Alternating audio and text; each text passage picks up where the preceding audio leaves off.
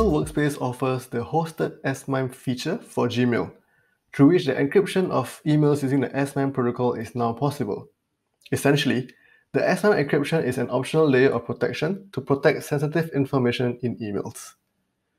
Now, very briefly, the setting out of the S-MIME encryption begins with admin or end users uploading S-MIME certificates to the Gmail servers. Now, once these certificates are uploaded, the next time an end user sends an email to the recipient, both parties will exchange public keys during this first email exchange. And subsequently, from then on, all future emails will then be signed and encrypted during transport.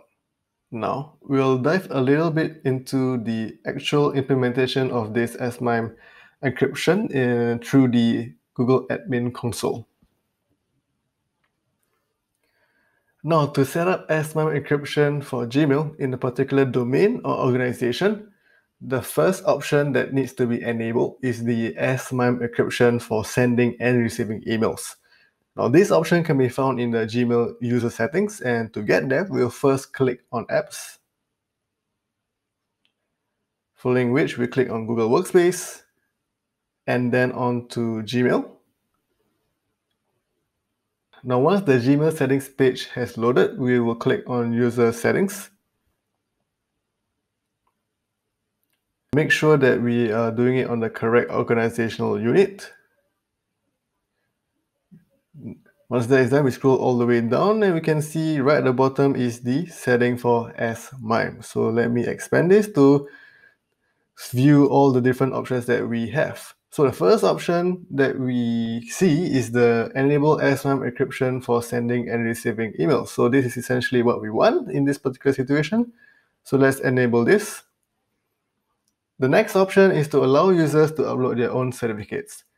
So in Gmail, we have two options when it comes to uploading certificate. The first option is to make use of the Gmail API, where administrators can do a bulk loading of certificates for all the users in the domain itself.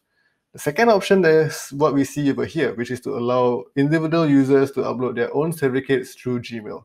And for this particular demo, we'll be doing just that. So let me enable that. The last option is to allow SHA-1 globally. Now, if an organization needs to use the SHA-1 algorithm or the secure hash algorithm, then enable it. But for this demo, we will not require that, so we will leave it unchecked. So once that is done, we will click on Save. And just like that, we have already updated the S-MIME settings for the domain. Now, the next step is for the user to go to Gmail and manually upload the S-MIME certificate. From the Gmail webpage, it is a fairly straightforward process of uploading the S-MIME certificate. Now, bringing my mouse cursor over to the gear icon and clicking on it, click on See All Settings, and then over to the Accounts tab. Going over to the second row, which reflects Send Mail As, bring the cursor all the way to the right and click on the Edit Info link. This will open up a new window where we can configure the encryption settings for this email address. And there's a link over here that allows us to upload a personal certificate. So let's click on that. And this will open up our local file system. Now go over to where your S-MIME cert is located and then select it to upload it to the servers. Input whatever password that is required.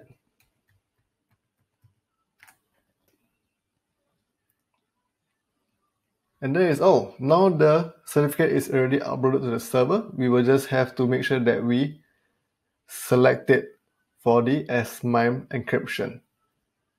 And now that it is changed, we can go and test out to see if the mails that we send from now on are all encrypted by S-MIME. If I were to send an email to my friend Ardianto, you can see that on the extreme right hand corner of the to row, there is a green padlock. And if I were to click on it and view the details, it reflects that the recipient, Ardianto, supports enhanced encryption or S-MIME encryption for this case. And this is only possible because Argento also uploaded an S-MIME certificate of his own onto the Google servers. This means that if I send an email to someone that does not have an S-MIME certificate, the email will not be encrypted by S-MIME. So let's try that out.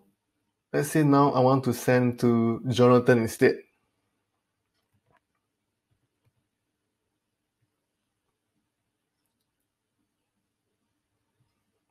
And as you can see, the email will only be supported by the standard encryption or TLS for this case.